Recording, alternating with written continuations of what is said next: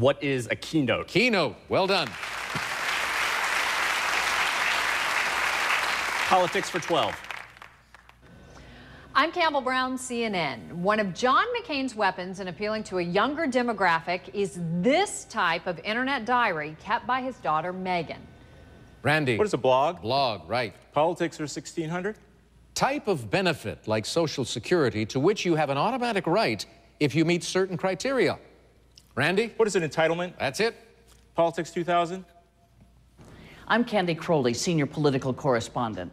A political cartoon depicting redistricting in Massachusetts gave us this term for a practice that's still around today. Randy. What is gerrymandering? You are correct, and we want to thank the folks over at CNN for helping us with our clues once again. Randy, back to you. Let's go easy does it for 400. Carl Sagan pioneered and promoted SETI, the search for this kind of intelligence. Randy. What is extraterrestrial? Right. Tough to say. Yes. Easy for 800. One who implements a will. Matthew. What is... Oh, sorry. Randy. What is an executor? Correct. Easy for 1200. Trekkies might know that F-14A Tomcats were first assigned to this aircraft carrier in 1974.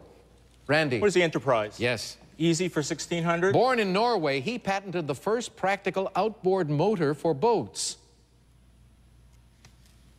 Randy? Who is Evinrude? Evinrude. Yes, Ole Evinrude. Easy for 2000. The mouthpiece of a wind instrument. Deborah. What is embouchure? Correct.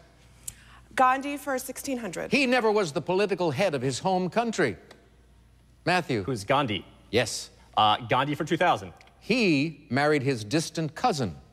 Deborah. Who is FDR? Yes, and now the $2,000 clue in a book of poems. Critic Hippolyte Babou suggested the title of Baudelaire's Les Fleurs du Mal, which translates as this. Deborah. What are the flowers of illness? No. Matthew or Randy?